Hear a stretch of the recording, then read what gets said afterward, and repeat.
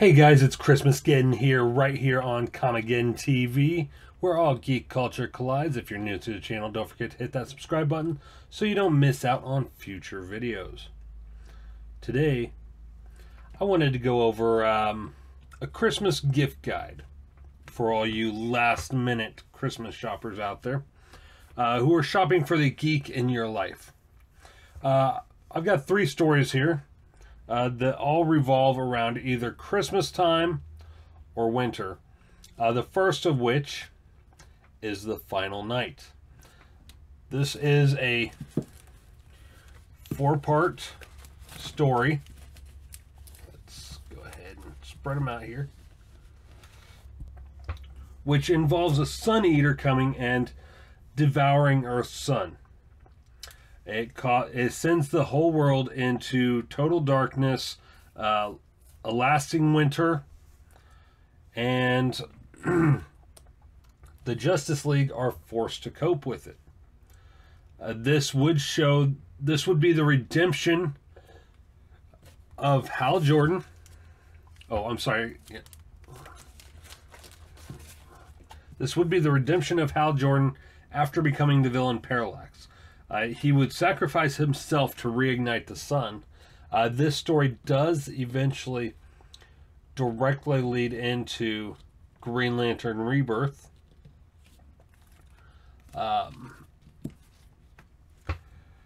Which shows Kyle Rayner traveling to the sun. I think it's the sun. I could be wrong.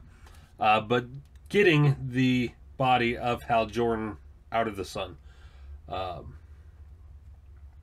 And this is immediately followed up by The Funeral for Green Lantern, which is another comic I have that I've gone over before, but I may go over again at some point. I will do a proper review of this. Maybe not an actual review. Maybe I'll do a tell the story of The Final Night in my own words, like I've been doing with Freddy vs. Jason vs. Ash and some of the other comics. But it's a great story that really dives into characterization. You have Superman who's losing his power without the sun's ability to give him his powers. And it's got a number of tie-ins. You've got Final Night Superman, Final Night Action Comics, Final Night Batman, Green Lantern, Flash, all that. But this is the main story. And every character you see on the cover here is actually a part of the story. Unlike many other comics where they just throw characters in there that maybe make a cameo or aren't even really a part of the story. Everything you see on the covers is actually in the comics. So that's cool. So anyway, that's The Final Night. Very good story. And if you or whoever you're shopping for Christmas like this story, then the follow-up to it, aside from Funeral of Green Lantern, would be Day of Judgment. Day of Judgment is a 5-issue miniseries which sees Hal Jordan further his redemption after sacrificing himself to reignite the sun. He eventually becomes the Spectre. I went over this way back at the very beginning of Comicgeddon, almost 2 years ago. I may do a full-on review of it in the future. Maybe even a telling the story of it like I've done before. But this is a very good series as well. You guys ought to check it out or pick it up for the geek in your life. It is a 5-issue miniseries. Up next, we have Batman Noel, which I did do a video on last Christmas. We have a Christmas playlist on our channel. If you want to check that out, look for the Christmas playlist. We've got plenty of videos on there for you guys. Great story. I wanted it for quite a while. It's pretty much Batman told in the way of A Christmas Carol. It's by Lee Bermejo. It doesn't really have the ghosts of Christmas past, present, and future. Instead, it has DC characters which represent the ghosts of Christmas past, present, and future. And then you have the Joker in the background. You have, which actually I believe the Joker represents the ghost of Christmas future. I could be wrong, but I think the Joker does represent the ghost of Christmas future. And one of his henchmen who's trying to reform takes on the role of Bob Cratchit. You got Superman, you've got Catwoman, you know. It's a really good story. Very original story. And it's done in the same style of artwork as, you know, the Saturday Evening Post. Very Norman Rockwell-ish style art. I really enjoyed it. I wanted it for years. My wife bought it for me for Christmas a few years back. And that brings me to, if you like this story, or the geek in your life likes this story, then I would suggest picking up The Joker with art by Lee Bermejo. This is more of a realistic interpretation of the Joker. Joker just got out of prison. Harley Quinn is a stripper. You know, it's same style of artwork. It's a very original story.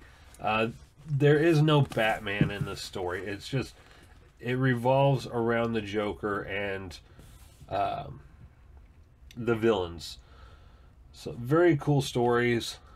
I would recommend getting either Batman Noel or Joker with art by Lee Bermejo, if you have the chance. Get it for the geek in your life for Christmas, or buy it for yourself. Very good stories. And that leads me to the final comic in this Christmas gift guide for the geek in your life. Green Lantern number 109 from February 1999. Now, this story is not for kids. Well, maybe it'd be for kids, depending on if the kid had been through the type of situation that Jade had gone through in this story. It's a very, very dark story. I can see it giving a child who's been through this situation strength, maybe help them get help. I just read it this morning. I was going through my comics trying to find Christmas related or winter related comic books, and I came across this one. I hadn't read it until this morning, and I thought, you know what, this really would be maybe not a good Christmas story. Yeah, it is a Christmas story, but it would be a good gift to any child or even any adult who has gone through this. It does involve, as you can tell here, you got a man in the background, Jade, who at the time took over as Green Lantern for her boyfriend Kyle Rayner when he left for outer space to rebuild the Green Lantern Corps for the first time, which was eventually unsuccessful. But for those of you who aren't familiar, Jade is the daughter of Alan Scott, the original Green Lantern, along with her brother I forget his actual name, but it's Obsidian. If you guys remember, he was in an episode of DC's Legends of Tomorrow. Played an older version of himself, really. But they didn't find their father until years later, after they had grown up. They didn't even find each other until years later. Jade never knew who her parents were until she was grown up. She was put up for adoption. She lived in an orphanage where it was an all-girl orphanage, and there's this janitor who used to torment the girls at night after everyone else had gone to sleep. He'd choose one to... I'm not going to go super into it, but when she's out Christmas shopping with her brother Obsidian, they're talking, and all of a sudden she hears that voice, the same voice she heard all those years ago. Have you been a good girl this Christmas? And of course it's Santa Claus, a mall Santa. There's a little girl on his lap, and immediately she realizes who it is, and she goes into Green Lantern mode. She changes into Green Lantern, and she flies away. She pulls the little girl off of him and takes him away. It's a really good story about the effects, what something like that can do to a person, and what goes through their mind. They never actually get rid of it. But this is a story that would, if you know someone who's experienced, I'm sure you guys can tell what I'm referring to without me actually saying it. But if you know someone who's experienced a situation like this, this would be a good comic for them. To maybe help them open up, help them seek help, help them to recover. There's never really any getting over it. I have someone in my life, a few people in my life who have gone through this. There is never really any getting over it. But this would be a good story to give them to help. And that's Green Lantern number 109 from February 1999, Ghosts of Christmas Past. So yeah, I hope you guys enjoyed this. Something a little bit different.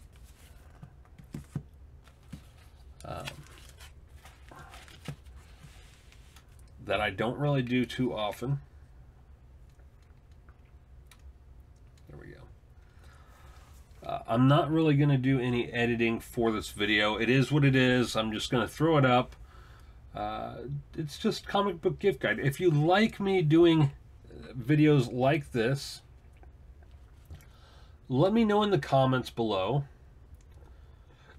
I got plenty of comics I can do more videos like this on.